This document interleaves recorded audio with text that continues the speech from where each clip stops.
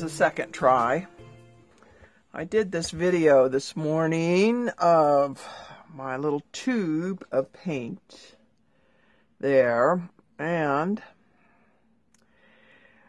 I used my Nikon camera, Coolpix, and all I got was a very out of focus video. So we're going to try it again. Although my best shtick was in that first. But anyway, we'll try it again and see how it goes. Anyway, I use this pencil sharpener. It's by Cum, K-U-M, and it's a long point. And so I don't get a real stubby, like a nice long point like that. And it has two places here. The first one kind of peels back the wood, and then the second one takes it into a point. So you have to kind of get used to it, otherwise it makes an odd point. But anyway, it works really nice, and I really like it. The other thing that I like a lot is my Tombow Mono Zero eraser, and it has a little tiny eraser on the end. It's very, very cool. So I'm going to try and do another drawing this morning. Not sure what I'm going to do it up off.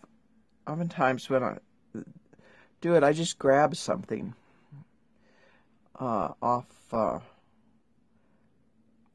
table or off my workbench, which actually there's this little thing. I don't know. Nope, don't think that's gonna work. Do you? Nope, let's not do that one. Blah blah blah blah. Talk about a paintbrush. How about this one? I bought this years and years and years ago, and it was an expensive paintbrush. I would hate to see what it costs today. Anyway, let's see what I can do here. Let's see if I'm in sort of I'm in there. So I've just put it in time lapse, and I'm laying out my kind of guidelines. And one of the things that I've been trying to do is making a round object look round when I draw it. So and the hardest part is getting the curved line to feel right. I'm not really sure how I'm going to say that. But anyway, right now I'm getting the furl in and trying to get those ovals right, and I'm showing that I'm trying to get that. But as I get closer, this actually should not be as big a curve because I'm more over the top, getting closer to being over the top of it. So it would be less of a curve than the one near the brush. So, and then that's I'm put it in the little knurl, I guess that's the right word, that crimps the handle on, and then the metal flares out a little bit so that the handle can fit inside. So anyway, so I'm really a very slow drawer, and I really had to put this into time lapse because it took forever. So I'm just doing some corrections now, and starting in on the beginning shading of the black furl. I'm trying to keep the shape as I go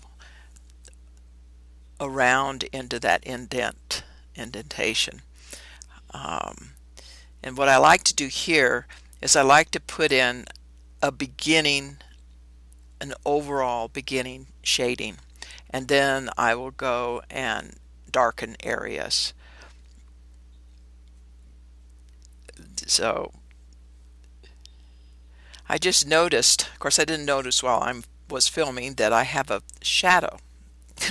I need to get me a light so I have cross shadowing. Now there's really no excuse for me on this shadowing. I have a degree in theater, in technical theater no less, so I should know better. But I didn't notice it until I'm editing this video. But anyway, I'm trying to get the beginnings of the darks and grays in the furl. And I notice here that in the video you can't really see the different values going around. You just have to take my word for it. And now there's a highlight that goes right where I'm doing it. And of course, there's a lesson to be learned here. I need to look more often at the object that I'm drawing. I have a tendency to just kind of look and then draw, and then not, and then by the time I think of looking back, I've made a mistake. So that's one of my things that I want to work on, is continually looking back at the objects that I'm drawing, not just every once in a while, but continually looking up and then looking back and drawing, and then looking up and then looking back and drawing. So here there's a really strong highlight going around on the underside. I have a window in back of me that is throwing a secondary light. Actually, I have lights over me, I have a light in back of me, and I probably have a very light, I'm not sure, that's ridiculous, but anyway, off of my right shoulder. So I'm not setting myself up for easy rendering. So I have to kind of make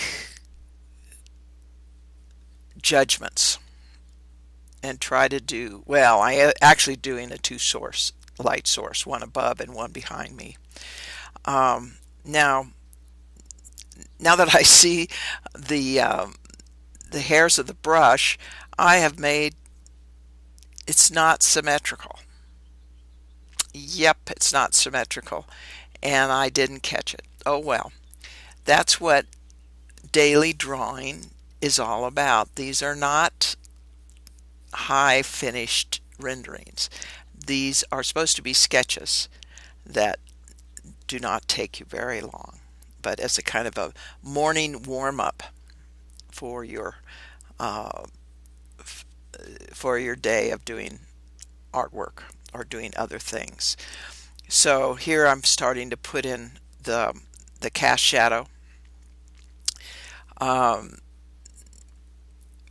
That's always a helpful thing to do, to get that in there, because what it does is it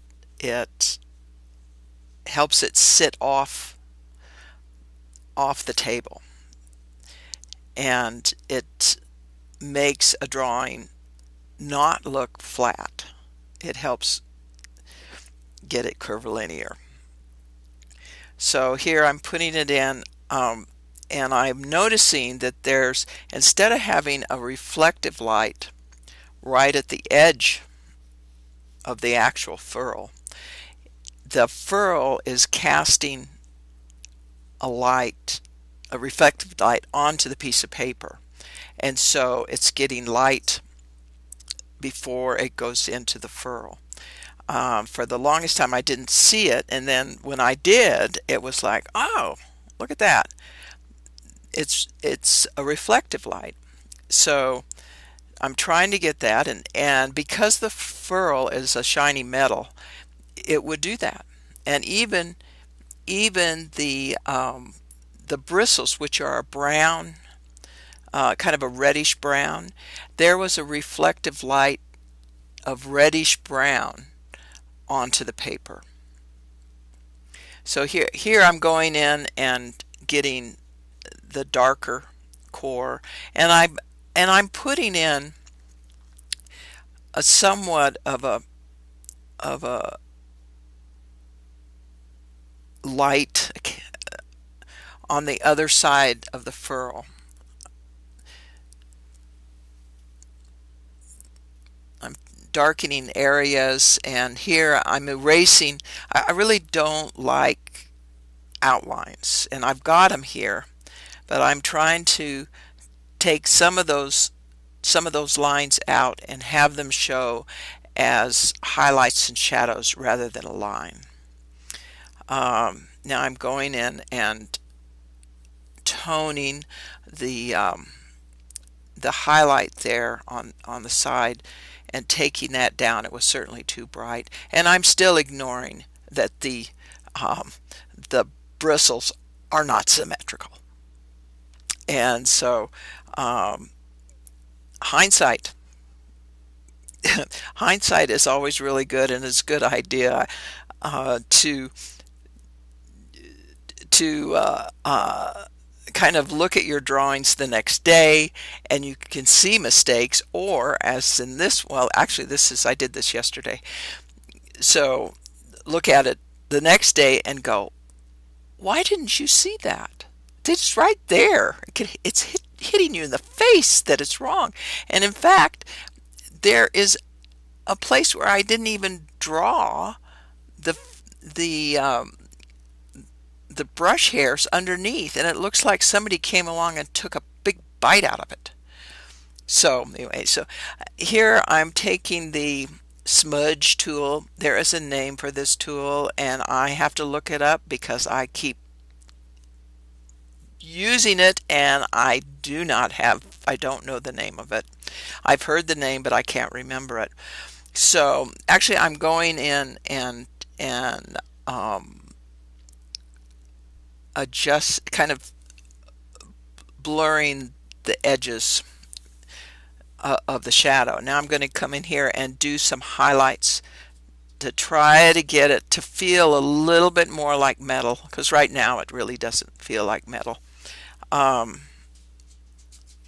So of course, if I could draw a straight line, that would help. So this is gouache, what I'm using, and it's picking up, because it's water-based, it's picking up some of the graphite. So I'm somewhat letting it dry and then going over it again. Now I could have used a gel pen, and I may still go in and do that because that certainly would sit on top and be a highlight. But you don't want to get too garish with the highlights. So anyway, I think that I'm almost done. This is a part of my daily sketch practice. If you enjoyed this, please subscribe to my channel. I will be putting 1 to 2 of these up a week. If you have any comments, please comment below. I hope you have a wonderful day. See ya.